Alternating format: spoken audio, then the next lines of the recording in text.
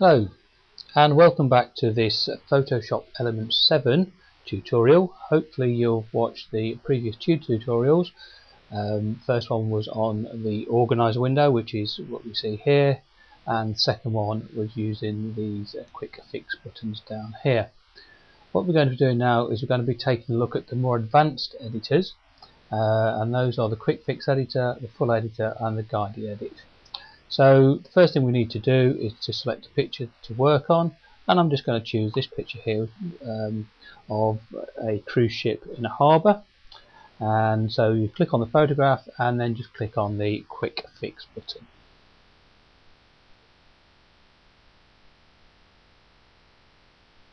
As you'll see, I've actually got my screen set up to show two images side by side, a before and an after.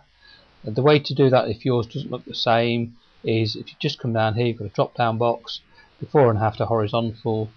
You can choose before only, just get one picture, after only, or before and after horizontal, or before and after vertical. So obviously it depends which shape your picture is. If it's an upright, then obviously choose the vertical one.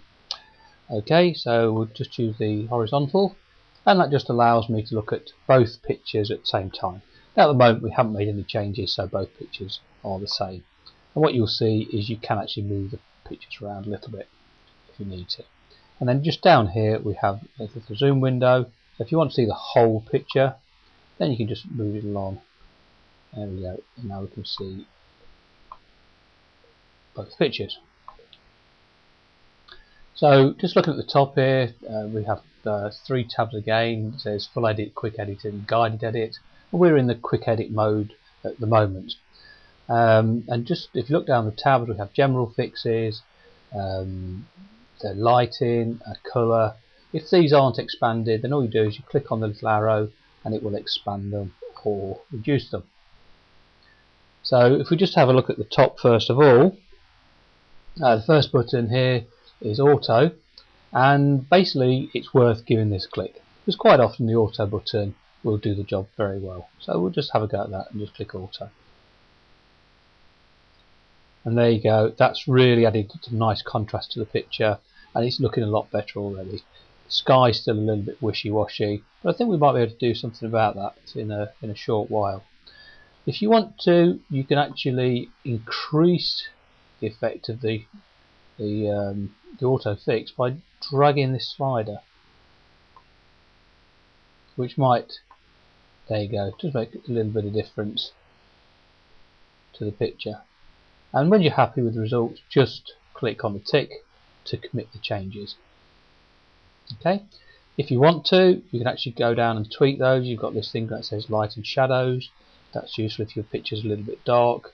There you go, so it just kind of lowers the contrast a wee bit. And then you've also got dark and highlights, so if your picture's a bit too bright, there we go, we can bring back the highlights a little bit. It actually works very well. Normally on a digital photograph it's actually quite difficult to bring back the highlights if they're over. And then if the midtones look a bit clogged up and a bit heavy, we can just brighten the midtones up a little bit or make them darker using this one here. So it's very much a case of sort of just trial and error and having a look. Next one down is colour. Saturation will just basically make the picture more vibrant, but beware, if you go too far it will just look completely false. If you make a mistake, just bring it back, center again. There we go. Hue will change the actual colour of the image.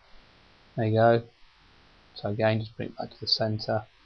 And temperature is kind of suggest what time of day it was taken. So be careful with some of these, because they can just make your picture look a bit silly. And tint will do a similar thing. There you go. It's like looking through a pair of rose tinted spectacles, if that's the way you want to remember it. Sharpen, if you want to use the sharpen, by all means do so. Just get the colours back there. There we go. By all means do so. But what I would recommend before you do is you double click on the zoom tool, and that will take your image to 100%. When you're using the sharpen tool, you really need to be at 100% to see how much damage, if you like, you're doing to the pictures. If you go too far, your pictures will just look terrible. They look like jigsaw puzzles. So you need to be a bit careful with this control. So I recommend bringing your image up to 100%. When it's at 100%, if you want to get it back down to normal, two options. You can use the slider just here, or a quick and easy way is to double click on the hand tool. That will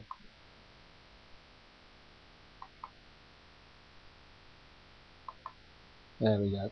Double click on the hand tool will bring it back down to normal size, 33% in this case.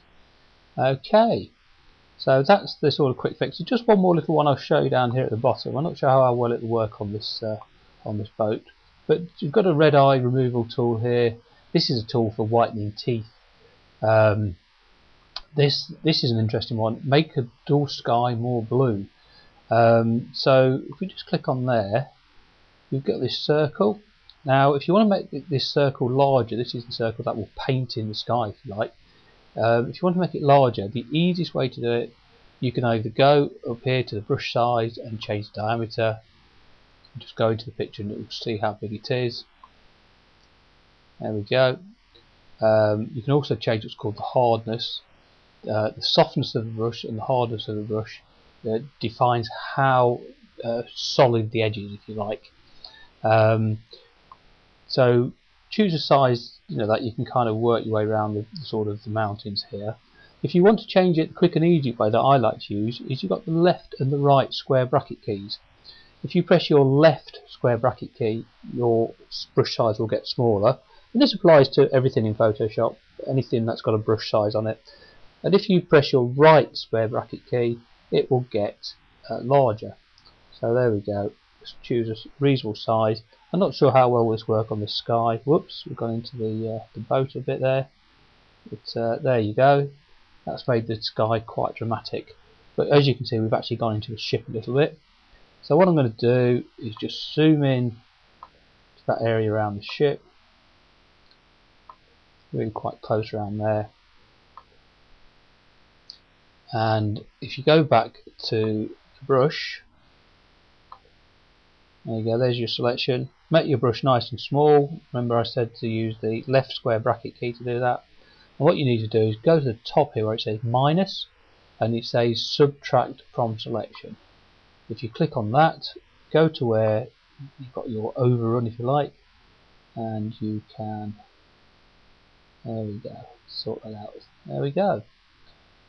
Okay, click the hand. There we go. That was a very quick and easy way to enhance the sky.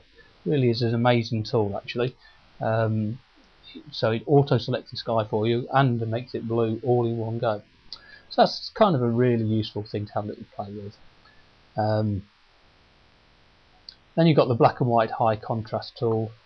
Basically, if you just paint over something like this, it will just make it, as the name suggested, and increase the contrast and turn it to black and white. So kind of a limited thing, but you never know, you might find a use for it. Okay, so that is the quick editor, and on the next session we will be having a look at the full editor, which gives you the maximum amount of control, and that really is more comparable to the editors that you would find in, say, Photoshop CS series. They're under CS4 I think at the moment. So, and then we've also got the guided edit. Guided edit is quite interesting because it's a useful tool for actually teaching you how to use some of the editing things in the full edit mode. So it's quite useful, the guided edit. So that concludes this tutorial on the quick edit mode. I hope you've enjoyed it, and we will see you on the next one.